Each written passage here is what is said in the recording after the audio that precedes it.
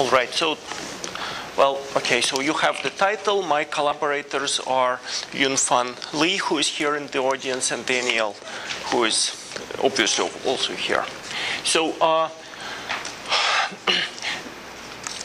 so what I'm going to talk about is basically what happens if you try to combine the dynamical decoupling with the error correction.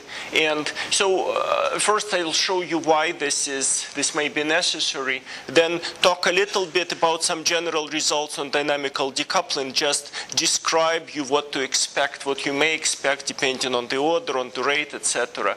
And then look at two different ways of combining these two algorithms, and then give the so I'll be talking exclusively about the stabilizer quantum error correcting codes. And so basically error correction, as we all know, is done by measuring the stabilizers, and then you run the algorithm. And so if you talk to an experimentalist, he was saying, well, I want 3-qubit code. He said, wow, 3 qubits is so much. It's, you know, so really it's very expensive.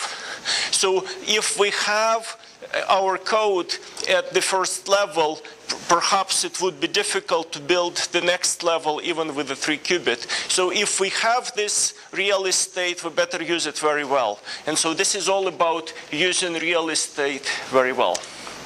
So, well, these are simulations, several simulations, where I run error correction in the worst possible settings. So I just add a field, which is error field, which is constant. It's an infinitely correlated noise. And then I average over that noise, imagining that, so for 1 qubit, I have 1, 2, 3 fields. For 313 code, I have 3 fields which are along the correctable error direction. For 513 code, I have 15 fields. And then this is 515 code, which is correcting 2 errors. I have 5 fields, again, along the z direction phase fields correcting.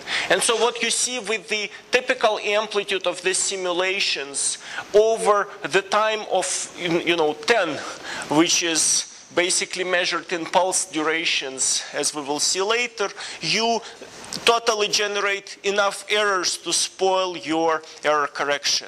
Of course, what you have to do, you have to run it really quickly. You have to run it much, much faster than this period of time, and then you can maintain very small error. But just as I said, measurement, control, etc., that takes time, and so it may be very expensive. So the question is, can we do better, and can we run dynamical decoupling? Because the dynamical decoupling is perfectly suited to cancel those errors. And indeed, what you get is you can very nicely correct for these constant errors if you run dynamical decoupling with these pulses. And so now, again, just as I said, we want to use our real estate very nicely and very carefully. And for dynamical decoupling, the real estate is the bandwidth. If you use band pulses that are infinitely short, that means they are infinitely wide in frequency. And so you use a lot of real estate. So first you have to design your pulses carefully so that they would generate as little sort of frequency footprint as possible. And so using these pulses, which are second order self-correcting pulses, meaning that in the NMR setting, the error, first order and second error correction are first order and second order error is cancelled from refocusing. So using these pulses, you can generate these traces. So for example, for the 513 code, you can reduce the error over time of a few hundred pulse durations. You can reduce the error to the order of 10 to the minus 3 to 0.1, and then with the error correction at the end, you still get very nice accuracy. Now, of course, this is just the dynamical decoupling. But what we would like to do, we would like to run some logic at the same time, because the dynamical decoupling is just the way to freeze the qubits. But the big promise of this combined encoded dynamical recoupling is that you can run logic at the same time as the refocusing pulses. And as our session chair sort of suggested a long time ago, so what you can do, you say you run the you run the stabilizer pulses, and then at the same time you run your logic pulses, and they commute with each other. And because of this commuting structure, ideally you would expect to be able to run logic pulses at any time. They commute. You can group them all at once, or you can distribute them as you like. And so here is an example of, so here I have decoupling cycle. So here I have stabilizer 1, stabilizer 2, stabilizer 1 minus, stabilizer 2 minus. And so this is the decoupling pulses. And then I run my logical pulses at basically at an arbitrary time. In this case is x, y, z. So that totals to identity operator. I could choose some other logical pulses if I wish. Moreover, even in the same setting, you can try to do that sort of slowly and kind of adiabatically run the logic. And because of this commuting structure, it doesn't appear to pose any problem if you try to do that. Now the question is indeed, what is better and how do you get, what kind of accuracy do you get as a result? And so in order to understand this, I need to tell you something about basically something about this dynamical decoupling problem. And so, well, dynamical decoupling is you are trying to average away the external field. So you spin in your qubits and you are averaging away the external fields, and so the dynamical decoupling Hamiltonian is the main term. And then you go into the interaction representation with respect to decoupling Hamiltonian, the pulse Hamiltonian, and then you are considering your system in the rotating frame. And so what happens in this situation, your original small frequencies in the system are basically shifted out by Floquet harmonics, which are harmonics with the frequency of the decoupling period. They are shifted away. And so if you originally had this big spectral weight near zero frequency, this big pulse, which couples very strongly to whatever low frequency spectral modes you have, when you run refocusing pulses, you shift that spectral weight away from the peak. And as long as you have at least first order refocusing, meaning as long as you suppress the zeroth order average Hamiltonian, this little red peak would not exist, and so you will essentially decouple, you will suppress the T1 time entirely. Now, once you suppress the T1 time, we all know that T2 is related by analyticity, so you are supposed to do something to the phase relaxation as well. And indeed, if you analyze the kinetics, the quantum kinetics of this expression, and that you can do in general, you just assume that you have, if you have some constant fields and if you have some system which is a finite size system, which is presumably your qubit system, but it doesn't have to be, and if you run your Hamiltonian in such a way that the evolution in the constant fields is cancelled either to first order or to second order, you can derive results what would happen if those constant fields now become coupled to the bath, and in this case it would be a bath of oscillators, and you can sort of extract general results. And so if you have first order refocusing, that means if the average zero order average Hamiltonian vanishes, you will eliminate single photon decay, just as follows from that argument by Kuritsky and Kaufman, but in addition, you modulate the remaining fields. So the fields which fluctuated slowly now start to fluctuate very rapidly. And so your dephasing rate, your phase diffusion rate will be reduced by this factor, by the factor of ratio of the times. Now, it turns out that if you have second order decoupling, if you cancel not only the first order average Hamiltonian, but also the next order in the effective Hamiltonian theory, then as long as you do it as long as you don't generate new terms, you can suppress all orders in this ratio of times. And so you will have something like an exponential reduction in the dephasing rate as long as you have this effect. Of course, you will have also third order, fourth order, but in the amplitude of the field, but you can't suppress everything. So this is perturbative technique by, in principle. Now, Also important statement that in addition to this general dephasing rate, which tells you what the exponent is, you also have the matrix element. And matrix element is basically determines the visibility. So you have your Rabi oscillations, but the question, do the Rabi oscillations extrapolate to 1 if you start at t equal to 0? So you reduce the visibility by this amount. So the reduction factor is 1 minus the square of the b times the tau squared, where tau is the period of the refocusing. And so now what we want to do, we want to run both dynamical decoupling and logic. And so unlike the original dynamical decoupling setting, the logic is not periodic. So you will have some frequencies that go all the way to 0. But on the other hand, the environment Hamiltonian, the logic Hamiltonian, and the dynamical decoupling, the Hamiltonian, all of them commute because the logic and decoupling by extension, by construction, and the environment by assumption. And so what happens then, you have to go to the interaction representation with respect to all three of these Hamiltonians. And of course, your originally slow noise would now get modulated with all of three frequencies. So you have one frequency, which is decoupling frequency, which is presumably large. Then you will have the slow frequency due to environment, and then you will have presumably slow environment or some frequency due to logic. And so if you think about this separation of frequencies, you want to push your spectral weight away from 0 frequency, then you would say, all right, so here the red is the picture which we had without the logic. But then if you start running the logic, then you will widen these peaks. And if you want to avoid the overlap with the low frequency modes, if you want to avoid T1, then you arrive at this adiabaticity condition.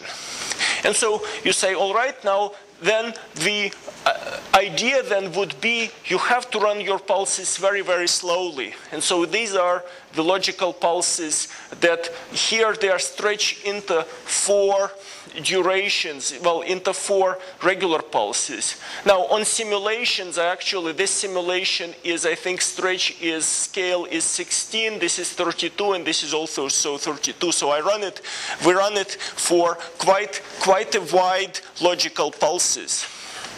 And so you see, if you look at the accuracy, you see that the accuracy is not that great. So the best, this is environment had a correlation time of 60.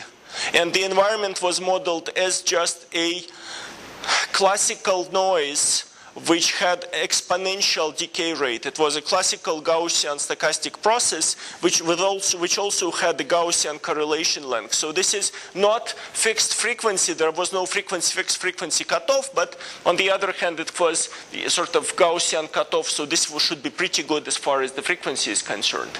And so you see, as you run this is the best. I guess this is the best one of them, either this or this. You will get the accuracy of some fraction of a percent, and this is average infidelity, by the way. And so after you apply the error correction, and this is 313 code, you will get some improvement on accuracy. But even with this very long logic application, you still don't get as much accuracy as you would want to have, with this combined error correction scheme. And so to analyze this, we have to sort of look into what happens when you do the perturbation theory. And so these complicated plots, these actually plot the mismatch of different perturbation theory terms computed numerically. So this is dynamical time-dependent perturbation theory done numerically. So this is 0th order, 1st order, 2nd order, 3rd order, and the 4th order. So the mismatch is computed numerically for this kind of pulse application. So we have fast pulses that apply decoupling and that run in sort of periodic sequence. Plus we have the logic pulse, and over logic pulses, and over one period of this sequence, we computed the time-dependent perturbation theory. And so these are mismatches for constant applied, the constant environment. So there was no time dependence in the environment. And you see in each of these, the zeroth order term is 10 to the 8, 10 to the 9, which is just a numerical accuracy. Whereas the first, second, and third terms are huge. And so what happens, the frequency decoupling doesn't really happen at this scale. So the only situation where it does happen is here. So this is the first order self-refocusing pulse, which is kind of similar to Hermitian nuclear magnetic resonance pulse, but it has a little bit smaller maximum power. So you see this first order, as you increase the spread, the size of these logical peaks, the first order goes down slowly but surely, and so it goes to the order of something like 10 to the minus, something like 3%. Now, to get fidelity from here, this is for the 313 code, so you have to still divide it by the big number. So this is the mismatch, not the fidelity. So the fidelity contribution would be smaller, but nevertheless, what we see from this sort of simulation is that to achieve this frequency separation, you have to use quite a big scale. So you have to again use quite a lot of this real estate, which is the bandwidth. Now, so the second, if we go back to the paper, by the same paper, and there is another sort of idea, is to run the logical pulses at the end of each refocusing interval. And so what happens there is in ideal situation, the decoupling pulses would cancel constant noise. So if your noise is time independent, then it would be, and if the noise operators commute with each other, then you ideally would cancel exactly, not just to first, second, but to all orders if you have delta pulses. So your errors that would get generated if you use logic application at the end of each pulse, those errors would be due to derivatives. So those would be powers of the frequency. So you will get errors that are proportional to powers of the frequency times your fluctuating fields. And so on the other hand, so at the zero frequency, you will have scaling with the power of frequency at small frequencies, and so the overlap would be reduced. Not exactly even for T1 processes, but it would be reduced as some, you can get favorable scaling. And so you can also understand it from the point of view of feasibility. So with these pulses applied at the end of each interval, basically as if you are starting a new cycle of decoupling at each interval. And so you will not get exponential reduction with the scale of these pulses, with the ratio of the frequencies, but you will get a power law, and that could be good enough for our purposes. And then you can also think about it, again, in this frequency overlap language. And so now these are the results of the simulation. And so this is, for example, 313 code with the correlation. So this violet line is for the noise correlation time of, I think it's 60. And you see it decays. Well, which way does it decay? So as time goes on forward, and so what happens here is you get accuracy which is, about 1%. This is for,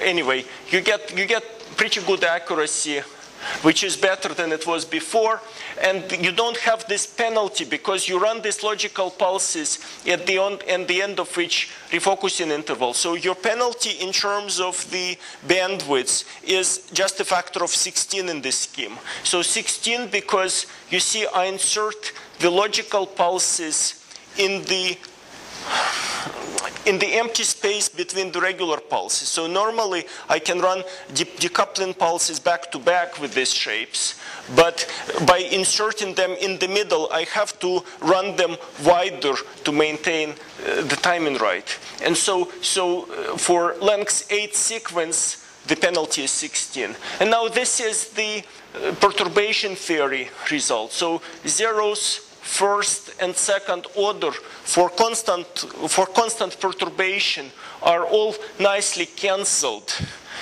well, this is only for the specific, for 8 pulse sequence with the pulses which are with the second order self-refocusing pulses, but also for this 4 pulse sequence when I use second order self-refocusing pulses as well.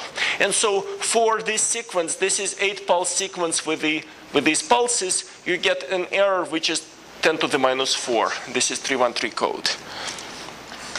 And so now this is comparing different schemes at the final time, which is 384, which turned out to be commensurate with all intervals that we used. And so you can see that for concurrent pulse, the minimum is something like 1% or something, whereas in here, before the error correction at the end of the cycle, you reach something like 10 to the minus 4, 3 times 10 to the minus 4. And so this takes me to the conclusions. Basically, the key word is, if you want to use concatenation, you better engineer your levels carefully. And so engineering is the key word. So in this case, you have to do pulse placement. You have to do pulse and sequence design very carefully in order to cancel the leading order errors. Now, the real estate that is used here is the bandwidth. And the bandwidth, of course, is the distance and frequency between the maximum sort of speed you can put the pulse in compared to whatever your T1 time is, I suppose. So usually for current systems, it's very rarely more than a few orders of magnitude. So there are very few systems where this bandwidth is very, very wide. Now, the analytical scaling, we haven't got it from these results. We need to repeat the calculation with about 2 times longer time simulation. I don't think it would be a problem, but anyway. So, and then for the future, well, there are things to do.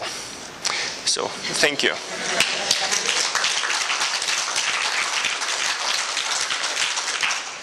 Okay, I think there is just maybe time for one question. In the meantime, how is setting up the next talk? Yes, please. Yes. Yeah, so, sometimes people express the concern that the main errors will occur during the logical gate operation. For example, superconductors, you can have sort of arcs, sweet spots, and then you have to come out of those spots to execute gates.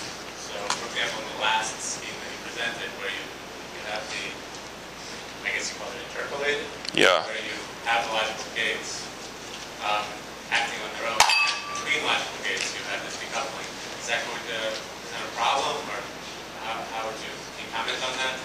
In other words, could it occur that the main errors are not being addressed by the decoupling because they're occurring in those intervals? Or?